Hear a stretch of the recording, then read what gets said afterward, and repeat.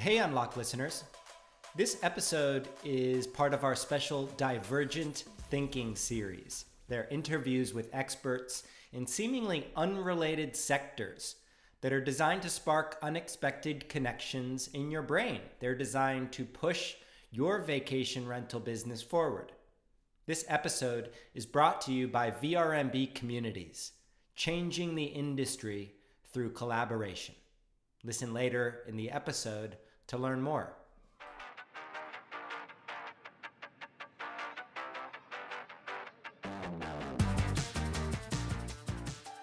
Louis Rosenberg is a technologist, inventor, entrepreneur, writer, and currently the CEO and chief scientist of Unanimous AI, which is an artificial intelligence company.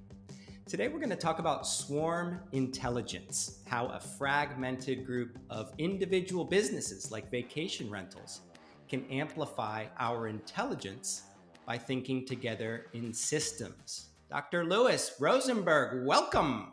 Yeah, thanks for having me. Should I call you Doctor or Louis? You can just call me Louis. You are sounding great, despite the fact that your son stole your microphone, right? Is he off at college now?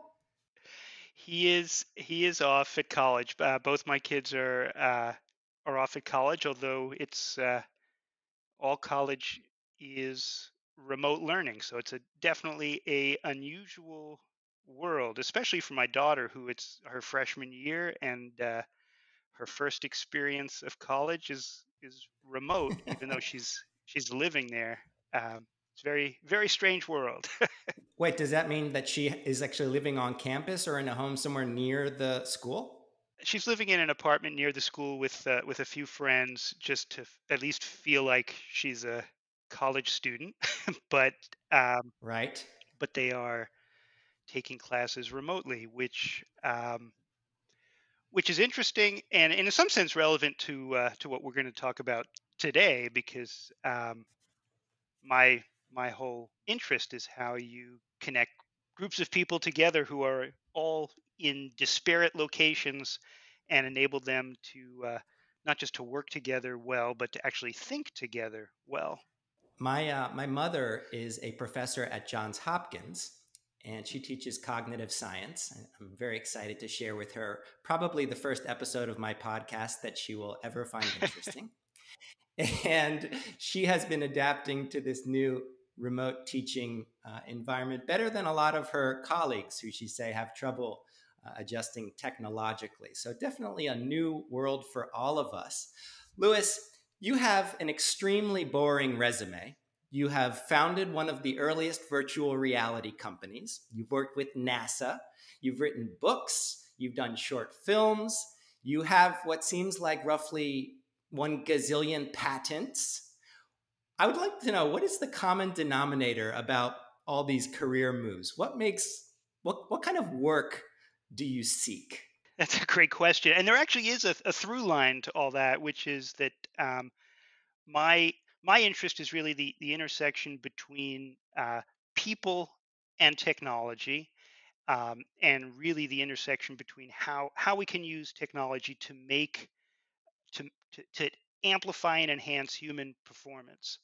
And so, going back, now almost 30 years ago, when I was a PhD student, um, my interest was in virtual reality and augmented reality, and then I worked at NASA and the U.S. Air Force, because I was interested in how those technologies, particularly virtual reality and augmented reality, could be used to amplify human performance. And then I founded a company after I finished my degree that really focused on how can we use those new technologies to train people to perform surgery without actually having to practice on people, which turns out that's how that's how doctors do it. Uh, there's a saying in medical school: see one, do one, which is really not that comforting for patients. If that's how people are learning. And so even back then, 25 years ago, we were working on virtual reality to allow doctors to train on procedures in a safe and interesting environment. And then I was working on augmented reality, how to introduce sights and sounds into people's environments to enhance their performance, and that was really fascinating and interesting to me. Uh, but then over the years, I started to realize, well, it's really interesting to look at how technology can amplify and enhance the performance of an individual.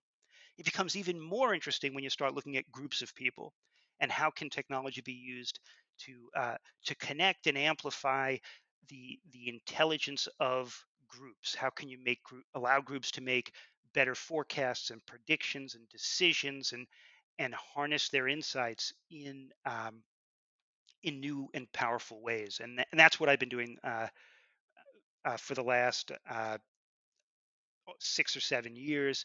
Uh, 5 years ago, we founded this company, Unanimous AI, which focuses on that. It's an AI company that's focused on amplifying the intelligence of human groups. And do you get the feeling that with this pandemic sort of mixing everything up and changing all of the terms, that even things like quarantining and social distancing, do you feel like this is your moment? We're entering this new chapter in which it all boils down to our ability to collaborate virtually? There's definitely a rapid acceleration in a change that was happening anyway and um, would have happened anyway, which is this idea that people want to be connected in really deep ways from their locations. And we tend to think about the this big change in society with the invention of social media, where the claim being that it brought everybody together in deep ways. uh, Really, social media, I think, makes a lot of people feel isolated. Oh, thank you so much for saying that. Yeah, totally. And it makes sense because And it divides. what it divides people up. It it splits groups up. But worst of all, what it really does is, instead of connecting people into groups, it really just allows people to pass messages back and forth. It is not a replacement for real collaboration, real forming of crowds or groups. It allows people to pass messages back and forth, and allows them to to upvote it, or give it a thumbs up, or give it a star. And it turns out those methods of amplifying a signal within a group are actually the opposite of what you would do to create intelligence from a group. And I say that because what happens in current ways that groups collaborate, whether it's on social media, or on a platform like Reddit, or even on something like Amazon, where people give stars to products or to books. Those methods actually are really bad at finding the the intelligence in a group. And in fact, there's been some studies that have shown that if you post something on a platform like Reddit, and you give uh, the very first response an upvote, then the next person is 30% more likely to upvote it. And if you go a million times, after a million people have upvoted, the final result is still 30 times more likely to be an upvote than a downvote. And so and that's basically called noise, right? That's random noise that gets amplified. Same thing on Amazon. If somebody gives something a 5 stars, the next person's more likely to give it 5 stars. And so so the current methods of social media um, and polling online actually amplify noise. Whereas what we really want to do is amplify the signal. What we really want to do is find the intelligence of groups and amplify that. And that's really what we do at Unanimous AI, and have focused on that for a while. And it works. We can take groups of people anywhere in the world, connect them together in a very unique way, and amplify their intelligence by very significant amounts, allowing them to make more accurate forecasts or decisions, or if they're a team and they need to make prioritize a set of tasks, they can do that in a way that is a much better representation of the feelings of a group. And um, and it's because we are connecting people in a different way not the way social media does, not the way polling does, but actually the way that biological systems do, that nature does. We didn't just make this up out of thin air. We went back and looked at, well, nature's been trying to solve this problem for hundreds of millions of years. Maybe we have something we can learn from the natural world. I often hear from our vacation rental colleagues who say, I don't know why, but our Facebook group has just become so um, loud and negative. And it's actually because the algorithm rewards that kind of inflammatory behavior. And it's not making people more intelligent. It's probably doing exactly the opposite. Let's move into this swarm intelligence and where it does originate in nature with a little story that I would like to share for you this morning. I've just moved to Miami. I go out with a swim group each morning in the open ocean. It's the most amazing way to start my day. And I was swimming this morning, preparing mentally for our conversation. And I passed through the most gigantic school of little bait fish. There had to be millions of them. And they were swimming right at me. I felt like almost like I was in an Avatar movie or something. And they're turning as a group with one another. And it was just a remarkable thing. And I was like, man, this is swarm intelligence. And of course, right at that very moment, I got stung by a All right. jellyfish on the arm and I had to get out of the water. So that interrupted my swarm intelligence thinking for this morning. Where does this phrase swarm intelligence come from? What are its origins in nature and how is it applied to us humans when we're not getting stung? It comes from this basic problem of what happens if you have a large population, and that population could be a school of fish, or it could be a group of a flock of birds, or it could be a swarm of bees. But you have a large population, and each of the individuals in that population has a slightly different view of the world. It They have slightly different experiences. They have slightly different, actually slightly different personalities. They they have something to contribute to the decisions of the group. Um, so how do you harness all those different views and opinions and allow a group to make good decisions? And in the school of fish, you can think about, um, let's say there's thousands of these fish. They each have slightly different views of their environment as they're moving through the ocean. They are functioning together essentially as a superorganism. They are navigating their world, Mhm. moving around through the ocean, doing all the things that they need to do to survive by harnessing the intelligence of that group. There's no fish in that group who's the leader. None of them are leading the way. Um, they are making they are becoming a superorganism. They are essentially forming a hive mind and making decisions that are really good for their survival. Like same thing with swarms of bees. Um, in a swarm of bee, there could be a swarm of bees. There could be 10,000 bees, and I can give you an example of some amazing ways they make decisions. But same thing. Um, they make decisions as a group, and bees and is where the word swarm comes from. So swarm intelligence was inspired by uh, how colonies of bees make decisions because they were the first colonies to be studied by scientists.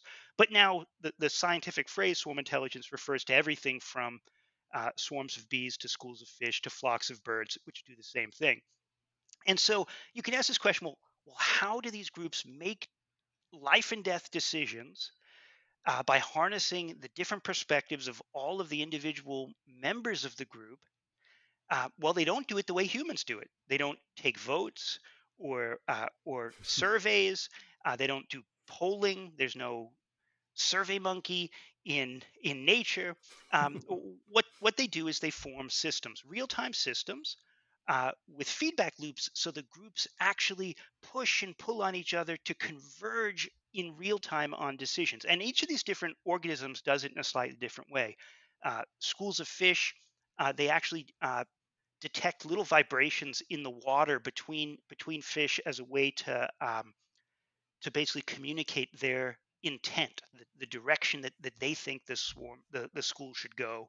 Uh, Bees do it in a similar way, but scientists actually call their method a waggle dance because when Mhm. scientists started studying bees, they would see all these bees were dancing, and so they call this thing a waggle dance. And it turns out that these dances that a bees do to make decisions as a swarm, it's not a dance. They're actually generating vibrations. They're generating signals um, that they basically combine in this multi-directional tug of war to push and pull and to reach a group decision that will allow the bees to make life or death decisions for the colony that are optimal. And in fact, scientists have found that when bees have to make very, very difficult decisions, they will reach the optimal decision 80% of the time by forming this swarm intelligence. And that's not because they are very intelligent individual little bees, right? And that's the amazing thing is that bees obviously are tiny. Their brains are each of their brains has less than 1 million neurons in it, which sounds like a lot, but compared to a human has 80 billion neurons in our brain. So you can take the size of our brain, divide it by 80,000, and that's a bee. They cannot, as individuals, make complex analysis and decisions. And yet, when scientists study the behaviors of the group itself can make remarkably accurate and sophisticated decisions. Um, and uh, and that's swarm intelligence. And so the question that really got me interested was, well, if birds and bees and fish can get so much smarter by thinking together in systems, why can't people do it? And well, we didn't evolve to do it, but can we create technology to make that happen? And really, that's what we do at Unanimous AI. We built a software platform called Swarm that enables groups of people from around the world to log in and to answer questions together. And um, and we humans can't waggle dance like bees. Hey, some of us can. Maybe. And so we created a really a unique and easy and fun interface where when people log into Swarm, they use their mouse to control what looks like a little magnet to pull on the group. And so there's this glass puck that floats on the screen, and you control a little magnet, and there could be hundreds of other people around the world controlling their own little magnets, and people are pushing and pulling together as a system while our AI algorithms are watching everybody's behaviors and finding the optimal path for reaching a decision. And in this way, we've shown that we can bring groups of people together. They could be small groups, 3 or 4 or 5 people, or they could be big groups, 300, 400 people. Um, but in all cases, what we find is that when they work together as a swarm to make decisions or predictions or forecasts, they uh, they become significantly smarter than they would be if they were trying to do those same things as individuals. So I'd like to dive into both how a system differs from traditional polls and surveys and votes and stuff like that, as well as this idea of a feedback loop, because I think that's really resonates with a lot of our colleagues. But before we go into that, you made some headlines with your predictions of the Kentucky Derby, right? Yeah. So one of the things that we do a lot at Unanimous AI is take on challenges from journalists because we make this bold claim that we can take a group of people and make them smarter, and and then journalists will say, okay, well, if predict this. And so we predict lots of things from sporting events to the Oscars to elections. And one of the predictions that we were famous for being challenged to do was the Kentucky Derby. And so what and this was from CBS Interactive. They said, okay, why don't you harness the intelligence of a group of people and predict the Kentucky Derby, and we're interested in not just a prediction of the winner. We're interested in you telling us who do you think will come in first, second, third, and fourth. And in horse racing, that's called the superfecta. And gamblers will often bet on the superfecta because it's in some sense the hardest bet in sport, in all of sports. Right. And the particular year that we were challenged to do that, the superfecta odds were 540 to 1. And so I should say that we at Unanimous AI, we don't know anything about horse racing. We didn't have data about horse racing. What we did have was the ability to amplify the intelligence of groups, and so we found 20 horse racing enthusiasts, and so not experts, not professionals, just enthusiasts who follow the sport, and we had them log into the Swarm platform from their computers, are scattered around the country, and then as a swarm, we asked them to predict who's going to come in first, second, third, fourth, and then we gave those predictions to the reporter who wrote a story about it, which put some pressure on us. And then she actually went to the Kentucky Derby and placed a bet on the superfecta and tweeted out her ticket, which put even more pressure on us. And then the story became pretty famous because our prediction was perfect, and anybody who had placed a $20 bet um, on those four horses uh, would have won $10,000. And so I placed a $20 bet and won $10,000. The reporter Nice. placed a bet. A bunch of her readers placed bets. One of her readers actually reported winning $40,000, which is pretty amazing. And so it's a fun story. But the part that's to me the most interesting that reporters usually don't focus on is if you go back and you look at those 20 people who participated in the swarm as individuals, not a single one of them got all four horses correct. And in fact, had they just taken a vote, they would have gotten one horse right out of four. But when they worked together as a swarm, they were perfect. And that's the power of swarm intelligence. It will outperform the individuals in the vast majority of cases. It will outperform just taking a traditional vote in the vast majority of cases because um, we're not just asking people for give us a single piece of data. We're actually having people act and interact, pushing and pulling on each other, and the algorithms are watching their behaviors to see you know who is which people have high conviction, which people have low conviction, and it's finding the path of this puck as it lands upon an answer that is really a much better combination of their knowledge and wisdom and insight and intuition, and it makes groups of people smarter. So I've been had a lovely conversation with the president of Unanimous, David. Thank you for that Uh-huh. introduction, by the way. And he helped me understand how the company can conduct a swarm session, which is a facilitated problem solving experience. Can you just explain, maybe for those who are not using this swarm session by Unanimous, how does a system, this kind of dynamic problem solving, differ from a poll or a vote? Right. So man, that's a great question, and let me give you an example that is really really simple and kind of fun. Let's say you had a group of people, and it was five people, and you needed to make a really a life or death decision, which is where should we go for dinner, right? um, and that's a pretty common decision. It is uh, easy for us to think, well, the best way to make a fair decision is just take a vote. And so you have five people, and one person votes for Italian food, and one person votes for Mexican food, and one person votes for Chinese food, one person votes for Thai, and let's say two people vote for Indian food.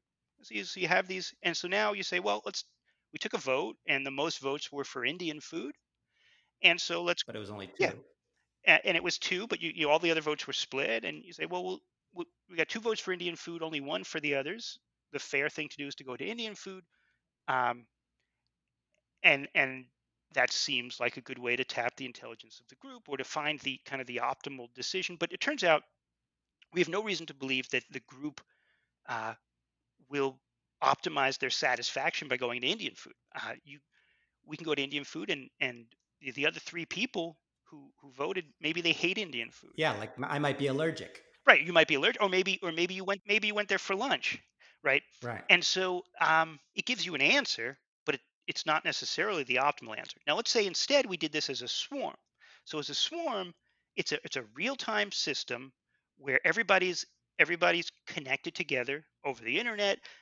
You on the screen, you'll have this little glass puck. You'll see these different options around the puck that would say Italian food, Indian food, Thai food, Mexican food, uh, and then and then this the the session starts, and during the session, and this is fast. This will happen in under 60 seconds, so it's very very fast. But you, instead of just Wow. clicking a vote, you'll use your magnet and you'll start pulling this puck towards Italian food, and someone else starts pulling Hmm. the puck towards Mexican food, and someone else starts pulling the puck towards Thai food, and then two people are pulling the puck towards Indian food. And so, because there are more people pulling for Indian food, this puck starts floating towards Indian food. But it's a system. So everybody immediately reacts. As soon as it starts moving towards Indian food, somebody who is pulling for Chinese food says, I wanted Chinese food, but I just can't go to Indian food. And to be honest, I'm just as happy with Italian food. So they switch to Italian food. And somebody else who's pulling for Thai food might think, yeah, I had Indian food for lunch and it's going to Indian food. So I'm just gonna resist it going to Indian food, and I don't care.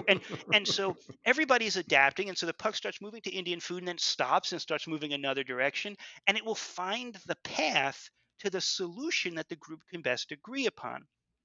And if it wasn't five people, but it was 100 people, and they were trying to decide on, the most important product features of a new product that's going to be launched, or the most important marketing messages for a new advertising campaign, well, now what you have is you have 100 people who are working together and are converging upon the best combination of their knowledge and wisdom and insight and intuition to give to make the most of their group intelligence on these important issues. These and so for businesses, whether they're trying to make a sales forecast or trying to find the best set of product features, or trying to prioritize a set of tasks that are important, um, they can converge very quickly. And again, each question that we ask gets answered in less than 60 seconds.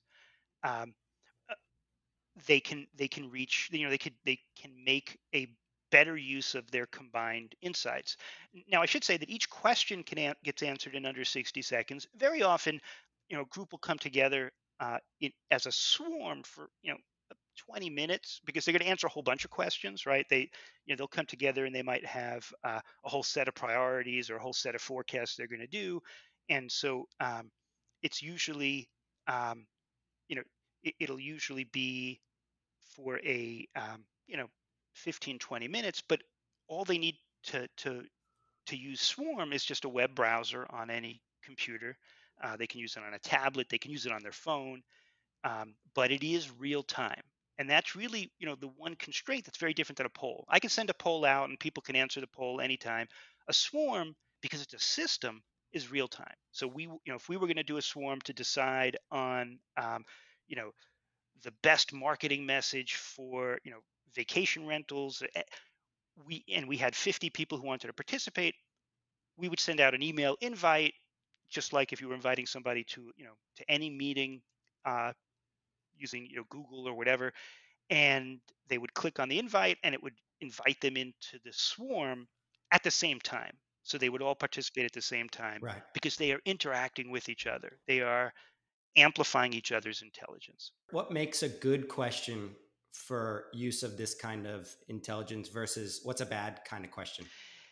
Yeah. So um, the way we like to think of it is that if a question is really easy, meaning if I have a group of people and they're all, 95% of them are going to say give the same answer, well, just take a poll, because you're going to get the same answer with the poll.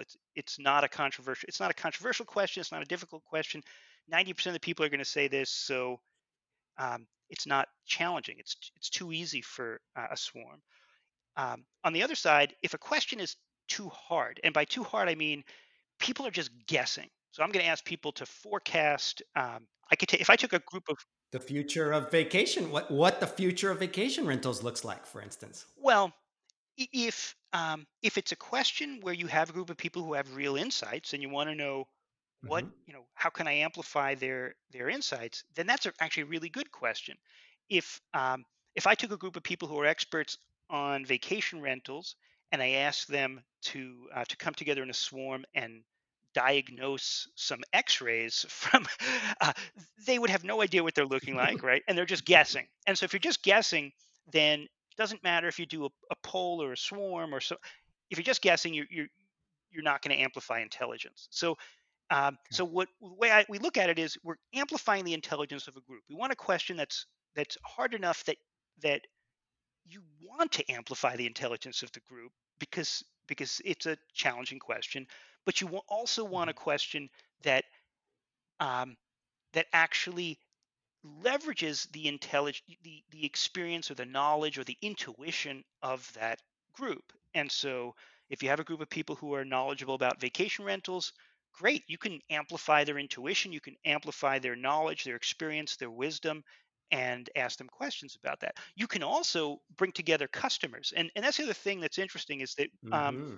when we work with lots of businesses, lots of Fortune 500 companies, and they really use swarm in two different ways. They either amplify the intelligence of their team, their sales team, their marketing team, their engineering team, or they amplify the intelligence of their customers. And since you are in Florida, I'll give you an example. One of our customers is the Miami Heat, the basketball team, and we did a project for them where they wanted to their um, optimize the the features of their season ticket holder benefits, right? So when somebody's a season ticket holder, they get a set of benefits. They wanted to find out, well, what's really the best combination of benefits that will get people to buy season tickets. And so what we did was they had groups of their customers come into Swarm and prioritize and rank the importance of these different features um, to help them optimize their product, which in their case was season tickets. But again, you could do the exact same thing for vacation rentals, right? You could do the exact we have uh, customers who are big soft drink companies, like some of the largest soft drink companies in the world, and they they've looked at different marketing messages, different even things like different designs and colors and how they can optimize the response there. um, we've we've had customers who are uh, large banks, and they look at how to optimize the different features of commercial loans. And so everything from season tickets to soft drinks to commercial loans to vacation rentals, you can uh, you can get a lot of benefit out of either amplifying the intelligence of professionals if you have a large community of professionals who have knowledge and wisdom and insight, or amplify the intelligence of your customers, and or do both. And very often it's interesting to do Hmm. both and actually see if your intuition as professionals is aligned with the intuition of your customers. This episode is brought to you by VRMB Communities, a collaborative tool that's fundamentally reimagining the way our industry works from the ground up. We built VRMB Communities when we realized that in order to best work together, vacation rental independents need to convene in one virtual place, a safe place. If you're a community leader interested in being part of our alpha testing phase, please reach out to learn more. Now let's get back to the show. I want to move a little bit more into how this line of thinking can be used with some of these deep challenges that we're working on in our industry. But I did want to check off one item on my list, and you've used the word feedback loop a couple times. Is this really simply what the bees are doing with one another when they're trying to determine the best place and safest place for a colony? Is that the same approximate mechanism that small business owners should be doing in asking for feedback and then calibrating their opinion? So when we talk about feedback loop, again, we're talking about it in real time, meaning let's say I have 50 people and we're evaluating, let's just say a marketing message for some campaign. We all are going to have an initial Hmm. opinion, right?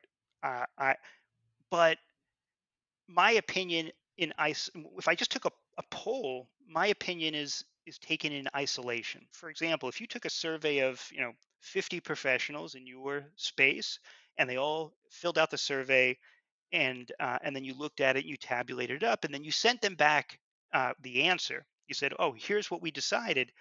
Most of those people would feel like, yeah, they dropped their survey into a black box and the answer came back that was different than they said, and they feel like, you know what, nobody cared what I thought because it came back different, right? Right. Because there was no feedback loop. Whereas in a swarm, you would have 50 people, and they're pulling in different directions, and maybe I start pulling for something and I see, oh, there's a large group of people pulling for this other option, and I start to realize, oh, and like I could see Hmm. that, and it starts to change my opinion, and so um, we're all acting and reacting based on what each other is doing, which is exactly what the bees do as well. They are not giving a single static opinion in isolation.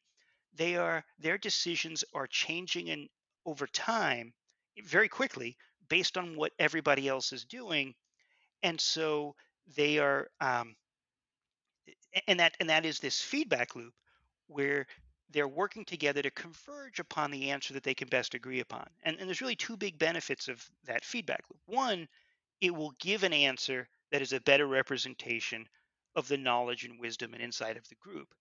Two, the people who participate will actually have more buy-in to the final answer. Right. They own it. Right.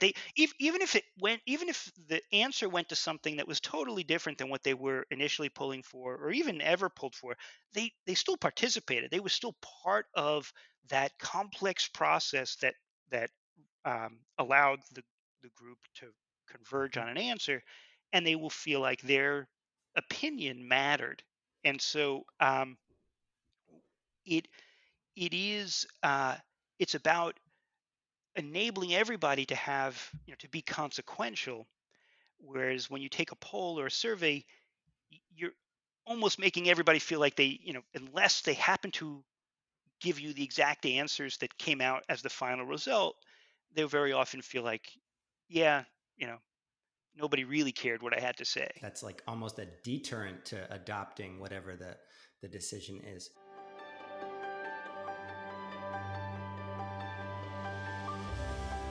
I would like to ask you a few little scenarios just to get our listeners thinking about how they can apply this style of problem solving to their own challenges. And maybe we could just walk through what some potential outcomes could be. One of the biggest challenges that we have in our industry is fair regulation. I should say unfair regulation. That's the problem, the challenge. And when I say unfair regulation, because vacation rentals are so new, relatively speaking, um, they are not exactly understood. There's a lot of bad actors. Of course, most of our community is extremely professional, trying to keep a very high standard. But on average, municipalities don't understand exactly what we do. It's too messy to control, and they just throw the baby out with the bathwater. So that would be an example of unfair regulation, of making all short term rentals in any given destination illegal, which happens. So a lot of our short-term rental leaders are getting together and trying to form some kind of consensus from the local stakeholders, whether it's other fellow owners and managers, perhaps it's local business owners who are affected by vacation rental tourists, maybe it's neighbors who can't stand the party house down the block. If you were to hold something of a swarm session with a group that diverse, they could theoretically produce an outcome that not even the smartest person in the room could try to, right? Oh, absolutely. So it's the thing about a swarm is it is you get the most powerful results when you have a very diverse group. Why is that? Well, if everybody comes in with the exact same opinion, then that's going to be the answer, and you didn't necessarily amplify their intelligence. Now, if you have a group of people who each bring slightly different perspectives, have different backgrounds, come from different disciplines, um, well, now you're combining knowledge and wisdom and insight that is coming from a lot of different places, and all of that input is being filtered through their different levels of conviction, right? And in the case of your particular problem, conviction uh, might be the most important thing, because there's probably a whole list of complaints that stakeholders have about vacation rentals, but which are the ones that they really feel strongly about, and which are the ones are just, you know, not that Hmm. important? Well, if you wanted if you brought together a swarm of people who are, coming at it from all the different directions, from, you know the local government to the neighbors to local law enforcement. I mean, you could easily have people with all these different backgrounds coming together, and you might wonder, well, what really is the problem that you need to solve, that they feel the strongest Hmm. about, and which are the ones that are really not significant. Hmm. You could find that in a swarm relatively quickly, and it allows their group to really converge on their strength of their feeling. Meaning, if there are concerns that really people let go of very very quickly, you'll see that in the swarm. You'll see, oh yeah, people, they have this kind of knee jerk reaction that this particular thing is a problem, but really they don't have much conviction that that's a problem. But this other thing, that's their real concern. It is a really good application of swarm, and we've seen it used in a lot of different ways. We did a project for the American Heart Association, where they wanted to know um, why certain people wouldn't take care of themselves the way they should. And um, and what they actually did was, and these were older people, they want to know, well, why are these older people not taking care of themselves? And so they actually asked their kids, like their adult kids, to form a swarm and to figure out those issues in an objective way. And so there are really interesting things you can do with swarm when you think about, well, what is the population of people we want to pull together? And there could be really creative ideas there. It doesn't have to be the population that seems the most obvious, right? It could be, in your case, you could easily imagine doing swarms of the owners of vacation rentals, or you could easily imagine doing swarms of the neighbors to Yep. vacation rentals, or both. Or you could bring them both into the same group and see what emerges. That's interesting. I mean, we do a lot of work for political groups, and so you can imagine, if we bring together groups of Democrats and Republicans and ask questions, we see really interesting things happen, because we know they're coming into it Hmm. with very different perspectives. You could imagine, fielding groups in your space that, again, are similar, where you know that there's going to be very strong adverse opinions coming into this, because you're putting, neighbors and owners together, and going in, what are the hot button questions to ask? And you might very quickly start to realize, oh, we can find the places that they actually agree. Yes, I love that. Um, Another example would be perhaps less controversial within a professional vacation rental management company. We like to focus a lot on gifts that are given to guests upon departure so that they remember their stay. And let's say a company wanted to do a really thoughtful gift for each guest upon departure, and they wanted to spend less than uh, $30. The CEO of that company may have one great idea, but if he gets his reservation specialists, if he gets his maintenance team, his housekeepers, if he gets maybe even a former guest into his swarm or her swarm, the outcome of whatever that suggested gift is going to likely much more accurately reflect the right answer, right? Oh, absolutely. I mean, that's a great example of a use case for swarm, um, and you could bring together.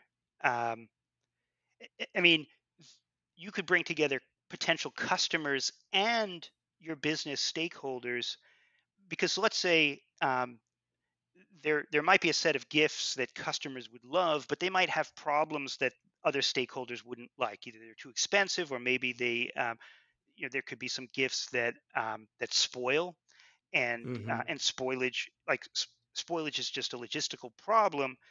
The customers don't care; they're just happy, if you gave them, a gift basket of cherries or something. Like, I don't know, but the point is that I like that. there are these competing constraints, right? There's, logistical constraints, and so you can bring all those people together, and you can converge on what are the solutions that actually, satisfy all these different constraints. And we've actually done projects in a similar space. We have a customer that's a very, very large credit card company, and they wanted to optimize the cash back gifts, right? What kind of cash back um, rewards do people gravitate to, that actually would have the most impact? And again, lots of interesting competing constraints, um, and you can converge upon, really good answers. One final little example that I'd like to just throw your way, along with a question, would be because our industry is so new, there are no clearly defined standards necessarily. You don't know for a fact that if you stay in a vacation rental in San Luis Obispo, that it's going to have the same amenities such as towels and shampoos as a property in Miami. So we could theoretically get professional owners and managers from across the country to agree on some kind of basic standards. And the question here would be, do swarms operate best when everybody has a high level goal together? It's the same intention, or is that not necessary? This idea of coming up with a set of standards is also a really good example. You could imagine that you have, you know a set of 20 possible standards, or you could collect a set of 50. Everyone might have different ideas of what the standard should be. Coming up with the ideas is probably the easy part. The hard part is then filtering that down into what are a set what are the set of ideas that really make sense as a universal standard for everybody. And so if Mhm. you bring these people together, um, you could very easily prioritize the standards and see, out of these 50 standards, which are the set of 12 that bubble up to the top as the ones that everybody can agree upon are universal. And um, and you could absolutely do that. And we've seen lots of projects like that, where there's a large set of potential ideas, and the hard part is then saying, which are the ones that resonate the best with our diverse population. I think a lot of people listening are really starting to think about how the group can be wiser, not necessarily smarter, but wiser than any single individual. The last topic that I just want to touch briefly on has to do with virtual community and collaboration in this new era. Most groups in our industry do communicate and collaborate to an extent. And when I say groups, they're almost always geographically um, specific. So let's say the Denver Short Term Rental Alliance is a great example. They have Facebook groups, which we've discussed tend to be inflammatory and just not conducive to amplifying intelligence. They have newsletters, which are fantastic, but tend to be one directional in the way that the information flows. And they have their virtual or pre COVID in person meetups where most of the big decision making and brainstorming takes place.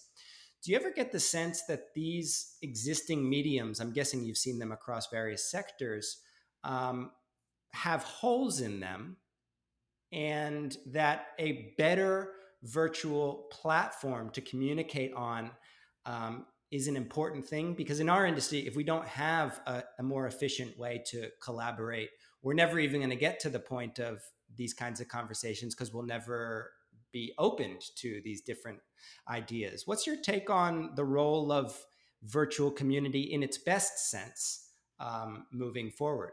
Obviously, this idea of virtual communities is is especially important right now with the pandemic, but I think it's certainly a notion that is here to stay. And especially, I mean, especially for groups that are distributed and people are all around the country or all around the world. And how do you know, how do you enable them to feel like a community? Um, you could, all these different tools have their place. There's some tools that are, just good for sharing messages, but very easily those tools, like you said, your Facebook group can easily become toxic because the people who are the most passionate at either posting or voting might just have a grievance that they and so you're right, so you're just Oh, our industry has plenty of those. right, so you're amplifying grievances, and that doesn't really reflect the views of the full group. And so it is, in some sense, it's self-selecting the negative stuff. Hmm. um, or you could try to bring a group together in real time where everybody's there, and so now you haven't self-selected just the people who have a grievance, but very often those are things like newsletters or um, even a live webinar. Hmm. But that's a one to many, and the one to many again doesn't, you feel like you're telling everybody that they're basically an observer, or Right. they're the audience. Whereas, and so what I think is missing, and obviously it's the thing I work on, is this, is the idea of being able to bring a group together, but not just to have it one to many, but have it be, the many back to the one, or the many to the many. And the many to one is actually interesting because very often it's useful to have a moderator. Uh, so you bring a group together, and somebody's going to be asking the questions, and the moderator could be coming up with those questions in real time. But if the moderator is asking questions, then you can basically have this conversation that emerges in real time. So you could bring together 100 professionals in your space, and you could start asking questions about, what do we do about regulations, and it could start off by saying, well, what is our biggest, of all the different regulations, which one is our biggest concern that we should talk Hmm. about? And so Hmm. you could ask a question and the group can converge on that, and so now you have the many back to the one, but that one is just the moderator, and he and the group converges on and then now the moderator can say, okay, well, let's spend our time on that, and now Hmm. start asking questions about that. And so you have this experience where the the whole group, whether it's 100 people or 1,000 people who are all connected in real time, are guiding the discussion that the Hmm. group is having, and it's real time. And so each question is influencing the next question, influencing the direction of the discussion, and it won't feel like a one to many podcast or one to many newsletter. It'll feel like an actual community that Hmm. is, they're not together in the same room, but they're working together to guide the whole experience. And in an in emerging industry, this seems especially valuable. And in a space when really no one knows where we're all going. So having at least leaders in a virtual space, uh, it's the feedback loop of feedback loops, presenting all of the constituents with what a consensus looks like. I just get super excited about that. And actually, in discussions with David, we're hoping to do some of this swarm intelligence, specifically a swarm session with VR&B communities. So I'm extremely excited about that. And Lewis, I just wanted to close by saying thank you so much. When I was originally turned on to your to the video that I stumbled, I don't know how I found it. I watched it like 20 times in one night. And I'm going to post it below the podcast so everybody can hear it. I've shared it with all of my swimming friends. They probably think I'm crazy by now. But it has really just enlightened something that I always kind of felt about the way that our best industry groups are already operating. You just put a finger on it and help give context both historically and in nature, and brought it into the future. So I just wanted to thank you for that wonderful leadership and for your time today. Yeah, no, thanks for having me. This is definitely a really interesting application of the technology, and a good one, because it is so it's so distributed around the whole country, around the whole world, and everybody has, Hmm. it, it's, it couldn't be a better model for a swarm of bees, right? they're they're they're all over. They all have, everybody has slightly different view of the world, and you could bring them together and make really interesting insights. Amen to that. Most importantly, Lewis, when you're traveling, do you ever stay in professional vacation rentals? I have, yes. Okay, fantastic. Well, on your next travels, please do reach out. We'd love to introduce you. Make sure that you get the towels and the soap. And hopefully by that time, our swarm will have come to some kind of agreements as well. So thank you once again. Okay, thanks.